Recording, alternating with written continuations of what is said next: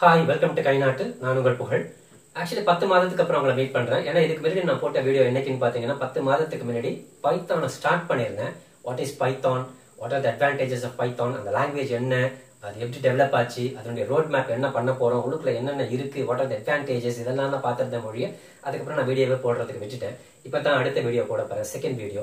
இப்போ எப்படி பிளான் பண்ணிருக்கேன்னு பாத்தீங்கன்னா right from the scratch, right from the fundamental, right from the அடிப்படையில இருந்து பைத்தானை சொல்லி கொடுக்கணும்னு விரும்புறேன். என்ன ரீசன், நிறைய பேர் வந்து கேட்டுட்டே இருந்தாங்க, நீங்க சொல்லி கொடுக்குற மெத்தட் வந்து எங்களுக்கு ரொம்ப பிடிச்சிருக்கு, ரொம்ப புரியுது, ஸோ அதனால நீங்க அடிப்படையில இருந்து எங்களுக்கு தயவு செய்து அந்த பைத்தானை ஸ்டார்ட் பண்ணுங்கன்னு சொல்லிட்டு வேற சில பல காரணங்களால என்னால வீடியோஸ் பண்ண முடியாம இருந்துச்சு. பிகாஸ் நிறைய பேருக்கு தெரியும் அது என்ன ரீசன். ஏன்னா இன்னொரு சேனல் நான் வச்சிருக்கேன், அந்த சேனல் நான் வீடியோ பண்ணிட்டு இருந்தேன், இந்த சேனல்ல வீடியோ பண்றதை விட்டுட்டேன். இப்போ வந்து மறுபடியும் மினிமம் ஒரு 2 வீடியோவது வாரத்துக்கு பண்ணணுன்ற ஐடியால இருக்கேன். எங்க இருந்து ஸ்டார்ட் பண்ண போறேன்னு பாத்தீங்கன்னா இப்ப பைத்தான்ல தான் ஸ்டார்ட் பண்ண போறேன். பைத்தான்ல எங்க இருந்து ஸ்டார்ட் பண்ண போறோம்னா அடிப்படையில இருந்து ஸ்டார்ட் பண்ண போறேன். அடிப்படை இந்த சென்ஸ் வந்து right from the variable and data டைப்ல இருந்து பொறுமையா ஸ்டார்ட் பண்ணி, அதாவது வந்து எதுவுமே தெரியாம any department, computer science department மட்டும் கிடையாது, மெக்கானிக்கலா இருக்கட்டும், சிவிலா இருக்கட்டும், ஒரு பிகாமா இருக்கட்டும், அல்லது ஒரு பிஏ ஹிஸ்டரி படிச்சவங்களுக்கு அவங்களுக்கும் புரியுற மாதிரி போற மாதிரி அடிப்படையில இருந்து கொண்டு போலான்னு இருக்கேன். நீங்க இந்த சேனலுக்கு புதுசா வந்தா, என்னோட பேர் புகழ், சப்ஸ்கிரைப் பண்ணாதவங்க சப்ஸ்கிரைப் பண்ணிருக்கோங்க, பக்கத்துக்கு பெல் பட்டனை பிரஸ் பண்ணுங்க, கமெண்ட் பண்ணுங்க, லைக் பண்ணுங்க, ஷேர் பண்ணுங்க. Come on, let's get into the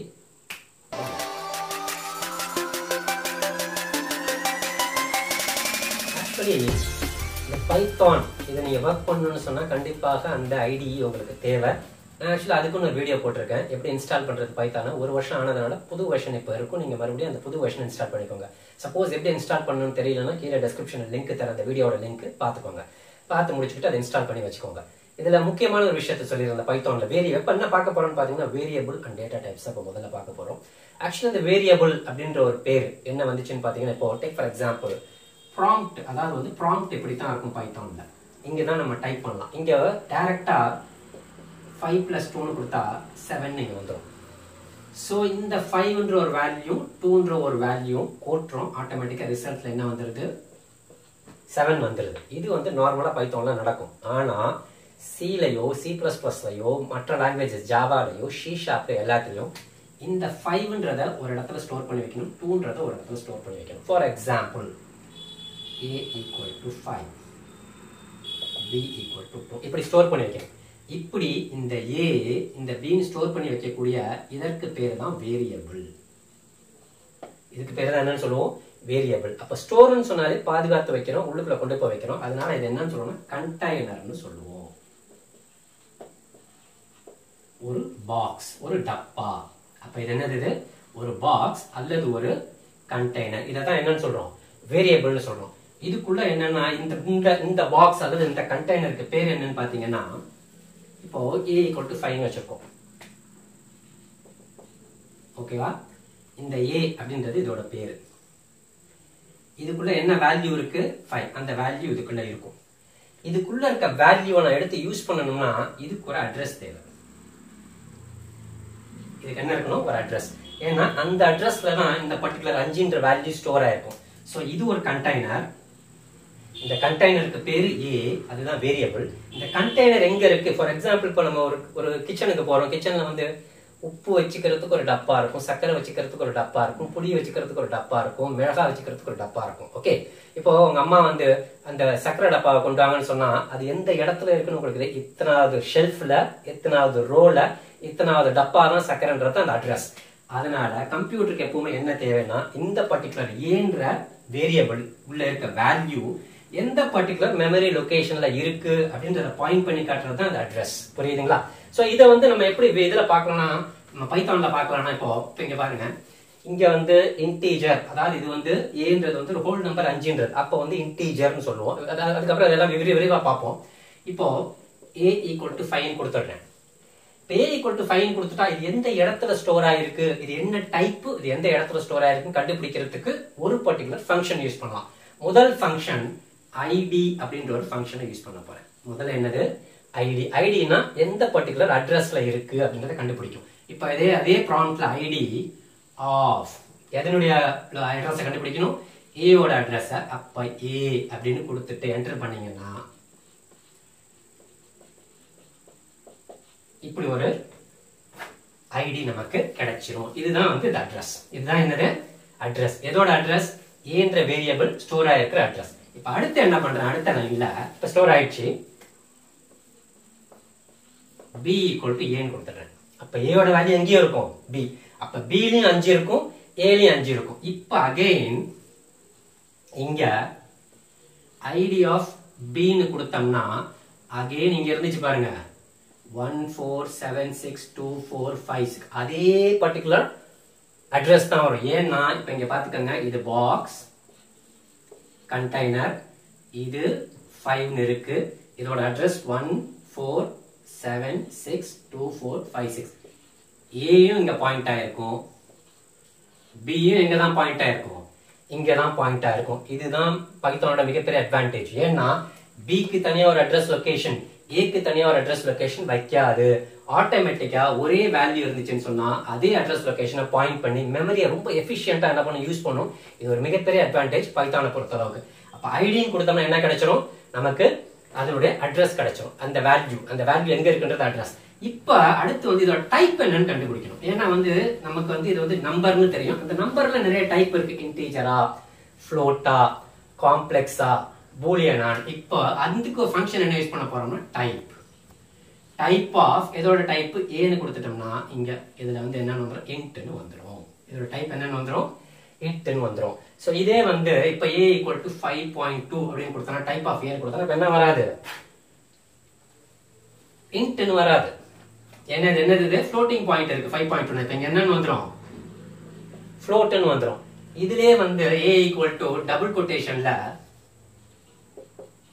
ஹலோன்னு கொடுத்த டைப்னு கொடுத்தா ஸ்ட்ரிங்னு வரும். புரியுதுங்களா, புரியுதா? சோ அதனால என்ன பண்ண வேண்டிய அவசியம் இல்லைன்னா பைத்தானை பொறுத்த அளவுக்கு ஸ்பெசிபிக்கா டிக்ளேர் பண்ணும் போது int, float, string, Boolean, complex, tuple, set, அதே மாதிரி செட் வேற என்ன இருக்கு, ஸ்ட்ரிங், ரேஞ்ச், இதெல்லாம் கொடுக்க வேண்டிய அவசியம் இல்ல. ஆட்டோமேட்டிக்கா என்ன வேல்யூ இருக்கோ அந்த வேல்யூக்கு தகுந்தபடி அதுவே என்ன பண்ணிக்கும், அந்த டைப்பை அசைன் பண்ணிக்கும். இது ஒரு மிகப்பெரிய அட்வான்டேஜ் பைத்தானை பொறுத்த அளவுக்கு. There is no need to explicitly say the computer that this is this type, this particular value corresponds to this type ன்னு சொல்ல வேண்டிய அவசியம் கிடையாது. இது ஒரு முக்கியமானது. இப்போ நம்ம என்னன்னா அதனுடைய டேட்டா டைப்ஸ், அதாவது வந்து அது ஒரு கண்டெய்னர்னு சொன்ன வேரி இப்போ அகைன் ரீகலெக்ட் பண்ணுவோம். ஒரு வேரியபிள்னு சொன்னா என்ன சொன்னா ஒரு கண்டெய்னர், ஒரு குடுவை, ஒரு டப்பா. அது என்னன்னு பாத்தீங்கன்னா அதுக்கு ஒரு பேர் இருக்கும். அப்ப ஏன்னா ஏன்னு ஒரு பேர், பின்னா பின்னு ஒரு பேர். அந்த பேரை வந்து நீங்க என்ன வேணா கொடுக்கலாம், ஏபிசி கொடுக்கலாம், XYZ கொடுக்கலாம், ஹலோ ஹவ் ஆர் யூ அது மாதிரி கொடுக்கலாம், என்ன வேணாலும் கொடுக்கலாம். ஃபார் எக்ஸாம்பிள் நான் எப்பவுமே எப்படி கொடுப்பேன்னா அது எப்படி கொடுக்கணும், அந்த பெயர்கள் எப்படி கொடுக்கணும்ன்றத இப்ப நம்ம பார்க்கலாம். எப்பவுமே வந்து ஏ பி எக்ஸ் ஒய் அப்படி கொடுக்கலாம். பட் ஆனா மேக்ஸிமம் என்ன பண்ணுங்கன்னா ஒரு ஜென்ரலா எல்லாருக்கும் புரியுற மாதிரி வார்த்தைகளை வேரியபிள கொடுங்க, அதாவது அந்த டேட்டா டைப்பை. இப்ப நான் என்ன பண்ண போறேன்னா student underscore number equal to 127. இப்போ இத பார்த்த உடனே தெரிஞ்சிடும். ஏன்னா வந்து எப்பவுமே வந்து எல்லாமே பார்த்துக்கங்க, இதுல அண்டர்ஸ்கோர் கொடுத்திருக்கேன். இப்போ இப்படியே கொடுக்கலாம், ஸ்டூடெண்ட் ஸ்பேஸ் கொடுத்து. ஆனா வேரியபிள்ல என்னைக்குமே ஸ்பேசஸ் நாட் அலோட். எந்த லாங்குவேஜ்ல என்ன இருக்காது, ஸ்பேஸ் கொடுத்தா அலோவ் பண்ணாது, எடுத்துக்காது.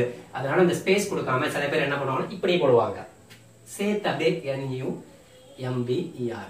படிக்கும் போதும் குழம்பி போயிடும், ஈஸியா டக்குன்னு படிக்க முடியாது, பார்த்த உடனே அழகா படிக்க முடியாது. அதே இது எப்படி கொடுக்கலாம்னா ஸ்டூடெண்ட் இந்த இடத்துல ஒரு அண்டர்ஸ்கோர் வார்த்தையா கொடுத்தோம்னா ரொம்ப ஈஸி, இப்படி கொடுத்துக்கலாம். ஓகேவா? இது ஒரு வேரியபிள். சோ இப்ப இது என்னன்னு பார்த்த உடனே உங்களுக்கு புரிஞ்சு போயிடும். நம்பர், ஸ்டூடெண்டோட நம்பர் அல்லது ஸ்டூடெண்டோட list number, ஸ்டூடெண்டோட count, ஸ்டூடெண்டோட total value. அப்ப அப்படி பார்க்கும்போது எப்பவுமே பாயிண்ட்ல வராது. சோ இது இன்டீஜர்னு பார்த்த உடனே தெரிஞ்சிடும். இப்ப நீங்க ஐடி போட்டு பாத்தீங்கன்னா இதை கொடுத்தீங்கன்னா என்ன வந்துடும், இன்டீஜர். ஐ மீன் டைப் போட்டீங்கன்னா இன்டீஜர் வந்துடும். நெக்ஸ்ட் ஒன்னு for example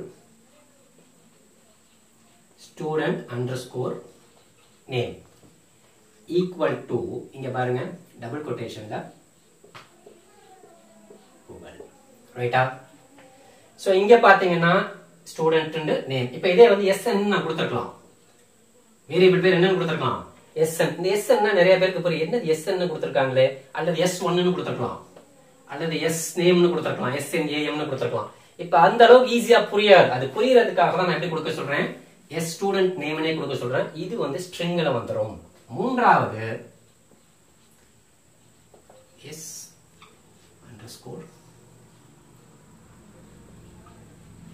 past is past. அப்ப வந்து செக் பண்றோம் உண்மையா பொய்யா. இப்போ இது boolean டைப். இப்போ இங்க வந்து true. நல்லா ஞாபகம் வச்சுக்கோங்க. boolean டைப்ல வந்து அதாவது வந்து இது கேஸ் சென்சிட்டிவ் பைத்தான். ட்ரூன்றது எப்படி போட்டா எடுத்துக்காது. அதே மாதிரி இப்படி போட்டாலும் எடுத்துக்காது. ஃபால்ஸ்ன்றது இப்படி போட்டா எடுத்துக்காது. இப்படி போட்டாலும் எடுத்துக்காது. இப்படி தான் கொடுக்கணும். இப்போ இதே ஃபால்ஸ்னு கொடுத்தோம்னா ஃபர்ஸ்ட் லெட்டர் மட்டும் என்னவா இருக்கணும்? கண்டிப்பாக கேப்ஸ்ல இருக்கணும். So case sensitive. சோ இது எல்லாமே பாத்தீங்கன்னா இப்படி இருக்கு. இதுல இருந்து நம்ம என்ன தெரிஞ்சுக்கிறோம்னு பாத்தீங்கன்னா இந்த 3 வரியில இருந்து ஒரு முக்கியமான விஷயத்தை நம்ம தெரிஞ்சுக்கிறோம். இதுல நான் யூஸ் பண்ணது எல்லாமே ஸ்மால் தான். அதாவது வந்து கேமல் கேஸ், பாஸ்கல் கேஸ்லாம் யூஸ் பண்ணல. எல்லாமே லோவர் கேஸ். எதுவுமே அப்பர் கேஸ். அதாவது சில பேர் இப்படி எழுதுவாங்க ஸ்டூடெண்ட் அண்டர்ஸ்கோர் n மட்டும் கேப்ஸ். அது மாதிரி எதுவுமே யூஸ் பண்ணல. டோட்டலா எல்லாத்தையுமே என்ன யூஸ் பண்ணிருக்கேன்? Lower case. இதே மாதிரி நீங்க ஃபாலோ பண்ணுங்க. x y z sn sn sn1 sn2 அது மாதிரி கொடுக்கிறதுக்கு பதிலாக டோட்டலா முழுசாவே கொடுங்க. ஒண்ணு. ரெண்டாவது பாத்தீங்கன்னா முக்கியமா இங்க ஒரு ஸ்பேஸ் கொடுத்திருக்கேன். இங்க ஒரு ஸ்பேஸ் கொடுத்திருக்கேன். ஈக்குவல்ட்டுக்கு அப்புறம் என்ன பண்ணிருக்கேன்? ஸ்பேஸ் கொடுத்திருக்கேன். இது வந்து கிளீன் கோடிங்னு அர்த்தம். அதாவது ஆக்சுவலி இது ஸ்பேஸ் கொடுக்கலனால அந்த ஐடி என்ன பண்ணணும்? ஆட்டோமேட்டிக்கா ஃபார்மேட் பண்ணிடும். ஆனாலும் ஒரு பிராக்டிஸ்ல நீங்க பண்ணும் போதும் கண்டிப்பாக ஈக்குவல்ட்டுக்கு முன்னாடி ஈக்குவல்ட்டுக்கு அப்புறம் என்ன பண்ணுங்க?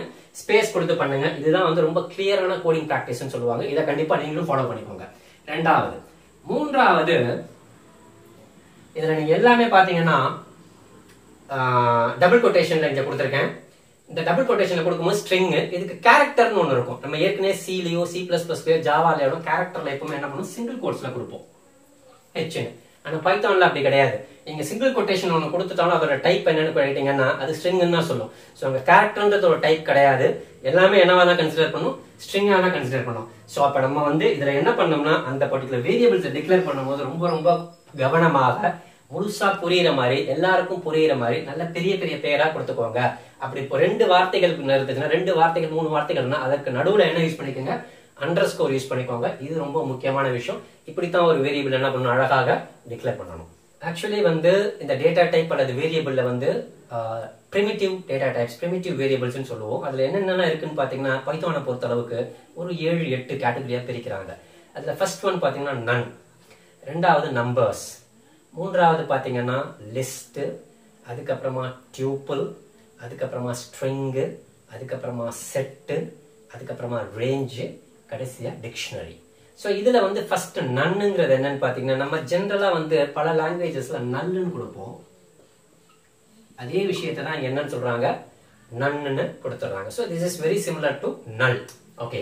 ரெண்டாவது தான் நம்ம இன்னைக்கு பார்க்க போறது. ரெண்டாவது அந்த நம்பர்ஸை மட்டும் தான் இன்னைக்கு பார்க்க போறோம். அதாவது நியூமரிக்கல் வேரியபிள்ஸ், அந்த நியூமரிக்கல் டேட்டா டைப் அல்லது நம்பர் டேட்டா டைப், அதை பத்தி மட்டும் தான் பார்க்க போறோம். ஆக்சுவலி அந்த நம்பர் டேட்டா டைப்ல 4 இருக்கு. என்னென்ன இருக்குன்னு பாத்தீங்கன்னா இன்டீஜர், float, ஓகேவா, காம்ப்ளெக்ஸ்,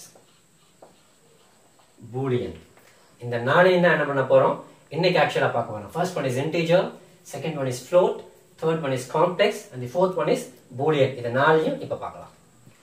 சப்போஸ் எக்ஸாம்பிளுக்கு ப்ராம்ப்ட் இருக்கு. a = 5 கொடுக்கிறேன். அல்லது நம்ம எப்பவுமே என்ன பண்ணுவோம்? ஃபாலோ பண்றது நேமிங் கன்வென்ஷன்ஸ் தான் ப்ராப்பரா ஃபாலோ பண்ணுவோம். a b ன்னு கொடுக்கிறதுக்கு பதிலாக example underscore number 1 = 5. இப்போ இதனுடைய type of example underscore number 1 இல்லையா? இப்படி கொடுத்தோம்னா ஆட்டோமேட்டிக்கா என்ன வரும்? இன்ட் வரும் இல்லையா? நெக்ஸ்ட் ஒன் b = b ன்னு ஒரு வேரியபிள் இருக்கு. ஆனா வந்து இந்த 5ன்றத வந்து நான் ஃப்ளோட்டா மாத்தணும். இந்த 5ன்றத என்னவா மாத்தணும்? ஃப்ளோட்டா மாத்தணும். அப்ப என்ன பண்ண போறேன்? b = float of a. புரியுதா? இப்ப என்ன ஆகும்னு பாத்தீங்கன்னா இப்போ டைப் ஆஃப் b ன்னு கொடுத்தோம்னா ஆட்டோமேட்டிக்கா என்ன கொடுக்கும்? float. ஆனா இது என்ன வேல்யூ வரும்னு பாத்தீங்கன்னா 5.0 ன்னு வந்துரும். ஆக்சுவலா என்ன வேல்யூ வந்துரும்? 5.0. அப்ப அப்ப நம்ம ஏற்கனவே டைப் காஸ்டிங்ல பல லாங்குவேஜஸ் சீல எல்லாம் என்ன பண்ணிருப்போம்னு பாத்தீங்கன்னா பார்க்காதவங்க அந்த எபிசோட் நான் இருக்கும் கீழே லிங்க் தர பாத்துக்கோங்க. டைப் காஸ்டிங் ஃப்ளோட்டுக்கு அதாவது இன்ட்ட வந்து ஃப்ளோட்டை வந்து இன்ட்டா மாத்தணும்னா இப்படி பண்ணுவோம். float of a இப்படி தான் டைப் காஸ்ட் பண்ணிருப்போம் இல்லையா பழைய லாங்குவேஜஸ் அதாவது C, C++, ஜாவா அதெல்லாம். ஆனா இங்க எப்படி பண்ணணும்னா float அதாவது பிராக்கெட் குள்ள float இருக்கும் பழசுல, இங்க பிராக்கெட் குள்ள float இருக்கு. அது floatனு ஒரு ஃபங்க்ஷன், அதுக்குள்ள என்ன எதை மாத்தணுமோ அதை கொண்டு வந்து வைக்கணும். இப்போ இதே வந்து a வந்து நான் float-ஆ மாத்தணும்னு வெச்சுக்கோங்க. a வந்து float-ஆ மாத்தணும்னா அப்படியே மாத்திக்கலாம். b வந்து float-ஆ மாத்தணும்னா மாத்திக்கலாம். அந்த float-ல இருந்து இன்ட்க்கு இன்ட்ல இருந்து float-க்கு அதெல்லாம் என்ன பண்ணிக்கலாம் ஈஸியா நம்மளால கன்வர்ட் பண்ணிக்க முடியும். இது முதல். இது இரண்டாவது பாத்தீங்கன்னா இது இருக்கு டைப். இப்போ இதோட ஐடி நான் ஏற்கனவே சொல்லிட்டேன். அட்ரஸ் வந்து பல அதாவது வந்து இந்த 5ன்ற வேல்யூல ஒரு 4 இதுக்கு 5ன்ற வேல்யூ இருந்தா நாளைக்குமே ஒரே அதாவது அட்ரஸ் தான் இருக்கும். எல்லாத்தையும் பாயிண்ட் பண்ணி விட்டு மெமரியை ரொம்ப எஃபிஷியன்ட்டா என்ன பண்ணும் அது ஆர்கனைஸ் பண்ணும் பைத்தானை பொறுத்த அளவுக்கு. So this is first one. Second one பாத்தீங்கன்னா ஃப்ளோட்டும் தெரியும். மூணாவது காம்ப்ளெக்ஸ் ஒன்று இருக்கு. ஆக்சுவலி காம்ப்ளெக்ஸ் நம்பர்ஸ் பத்தி நீங்க படிச்சிருப்பீங்க மேக்ஸ்ல. எப்படி சொல்றாங்கன்னா a plus bi இதுதான் காம்ப்ளெக்ஸ் நம்பர். ஆனா இங்க பொறுத்த அளவுக்கு a plus b jன்னு கொடுப்போம். ஐக்கு பதிலாக என்ன கொடுப்போம் jன்னு கொடுப்போம். இதுதான் என்னது காம்ப்ளெக்ஸ். இப்போ எக்ஸாம்பிளுக்கு a இருந்துச்சு b இருந்துச்சா நமக்கு ஏற்கனவே என்ன இருக்கும் aயும் இருக்கும் bயும் இருக்கும். ஃபார் எக்ஸாம்பிளுக்கு இங்க b equal to float of a கொடுத்திருந்தனா float of a கொடுத்திருந்தேன். இப்போ இங்க வந்து